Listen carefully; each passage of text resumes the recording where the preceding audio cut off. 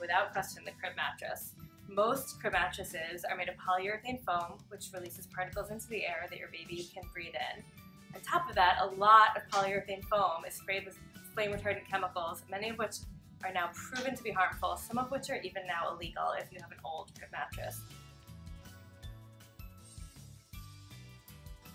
All of our crib mattresses are made of organic cotton, filled with silicone and baking soda, which makes it naturally flame retardant, and has an organic cotton cover, no bad plastics to breathe in, no flame retardants to breathe in, and no polyurethane foam.